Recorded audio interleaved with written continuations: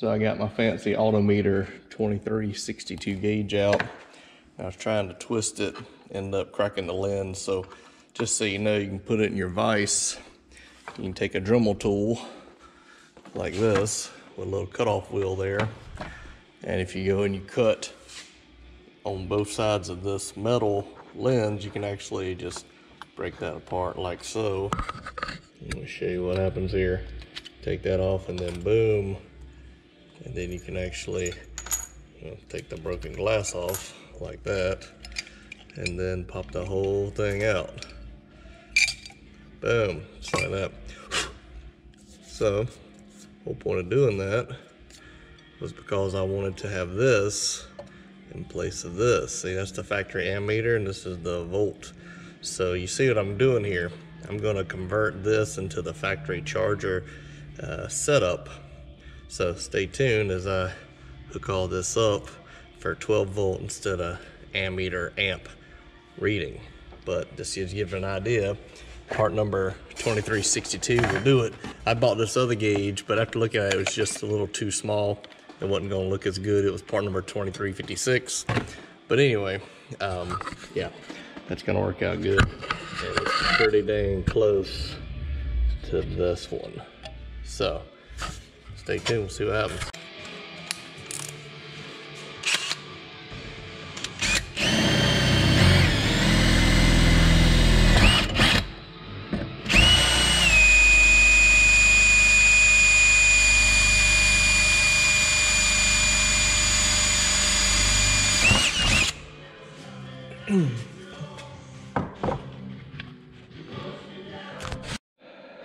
All right, so I'm not gonna show you every little step, but I got the dash cluster out of the 68, and you flip it over, you take the trim panel off, then you take the little bezel cluster out, pull it off real easy here for you to see it, and then you basically undo the alternator gauge, which is here. It's got some screws on the back. You take the screws off, or the nuts off to hold it. I had to modify my bezel a little bit. You'll see I had to actually move the holes up. So I drilled new holes, and that way the new AMMETER gauge actually moves up slightly. So that way the gauge kind of sits up a little more, so it's more in line where I want it to be. Just so you can see that. Just a little drilling some holes there. It only goes up a certain amount and it bottoms out on the bottom of this. But when you get there, you'll see what I'm talking about. And then from there, remember when I told you I had to cut the bezel, the black bezel around the top? I think I have some put up here in my vise. Oh, there it is. All right, so this is half of the gauge bezel. See where I kind of messed it up while I was trying to get it out. Wouldn't unscrew, I had to cut it in half. Anyway, I took half of it and I put it on the gauge, and I just got through gluing it, just some rubber cement here. But I got my vise holding it just so I can kind of put some rubber cement on the back side of it here where it won't get in the gauge and get it where it makes contact. Now, you'll notice this strategically cut absolutely perfect.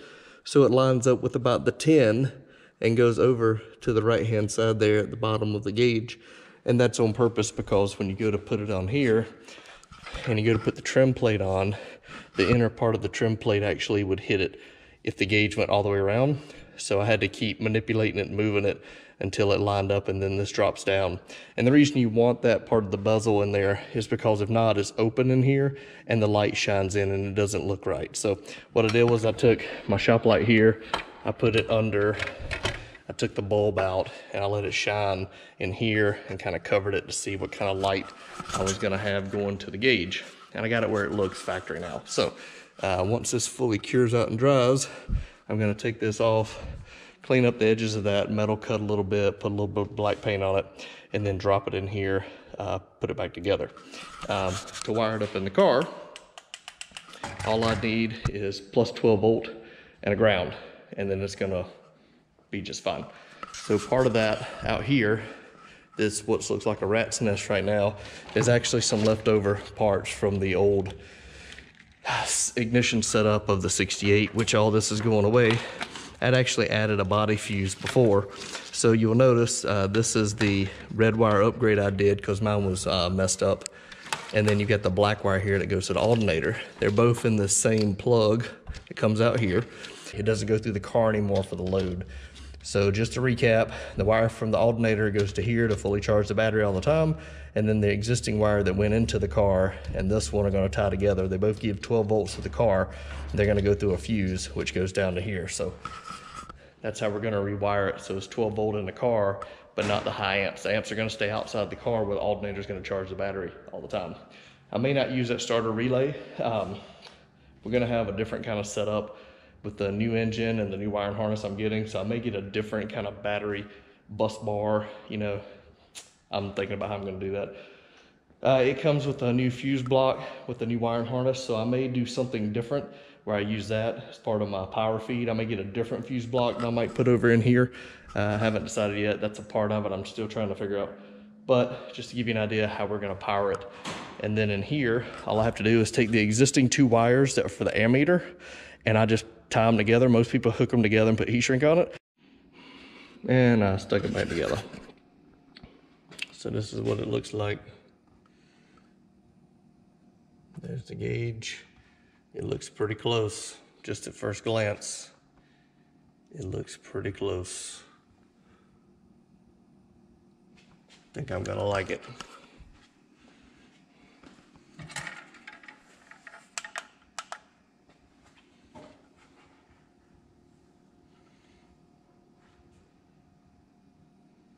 Yep, just at first glance. Can't really tell it. Now it says auto gauge. I'm gonna get a label maker and change that so it says volts. Other than that. Hey, what's up YouTube? All right, so I forgot to show you how to test this gauge before you put it in. So one thing I didn't tell you about is you have to make sure you isolate the gauge from this back of this cluster, because it is a ground. It actually is metal, and it actually can serve as a ground and short your terminals out. So that's what you want to do. The factory gauge, the ammeter gauge, had like this plastic insulator that went across. It went across both sides. Let me show you what that looks like. So here's the factory ammeter gauge, and see this plastic insulator. It's this black rectangular looking piece on the back.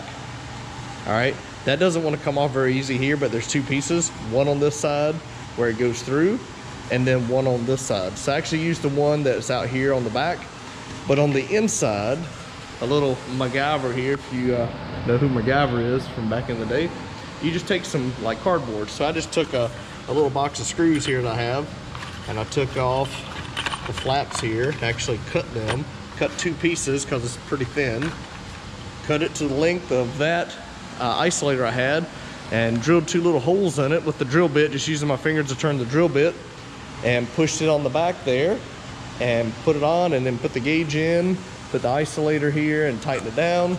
And now I've got my wire hooked here. Don't mind the red wires because that's just what I've got for jumpers.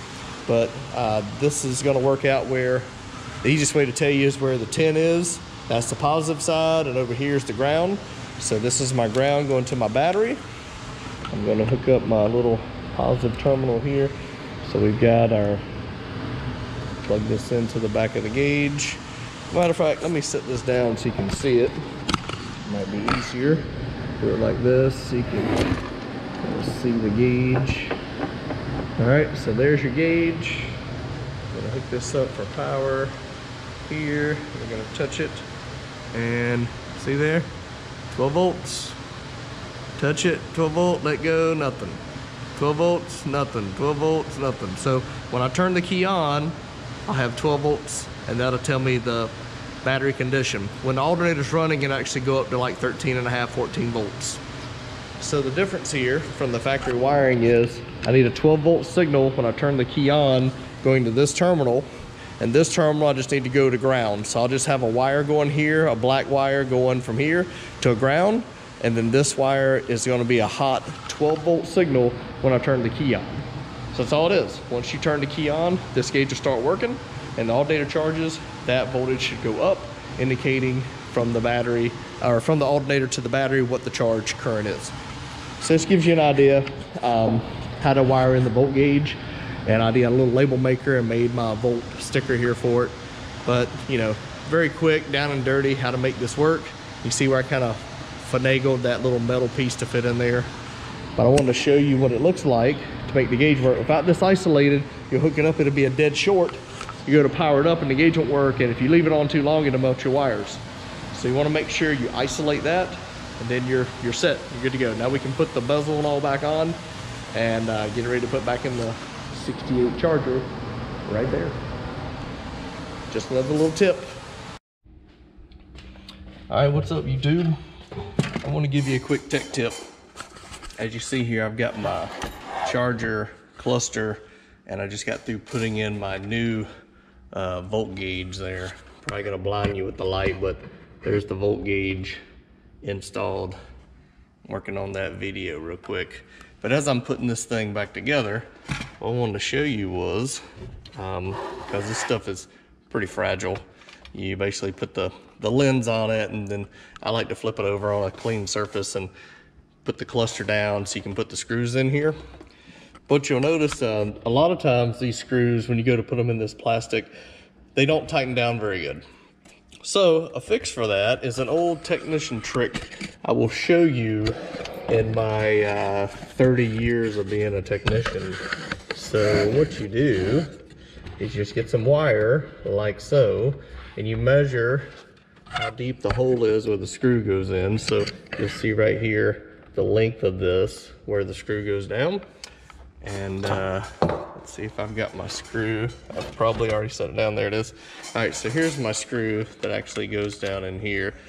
And before you say anything, no, that is not the right screw that came in it. It was, these two screws were kind of bad shape, so I had to replace them with some different ones. But anyway, it is the right diameter. It just looks a little different. Anyway, the hole in the plastic here is just kind of big. It's just kind of stripped out. Is we're going to take some wire like this. We're going to cut it. Well, actually, it's probably easier if I go ahead and strip the wire like this. Okay. See that? We got our strands. We're going to cut them like this. So we have strands of wire. See? Nothing too crazy about that. So let's just do it again like this. All right, just to show you, here's the going in there, right? All right, gonna strip those like that. Gonna twist them around. We're going to cut off the excess. Just use the whole bundle this time. See there? Whole bundle's in there.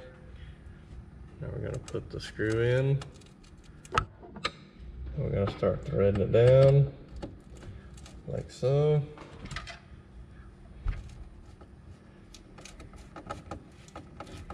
Definitely feel some tension in there now.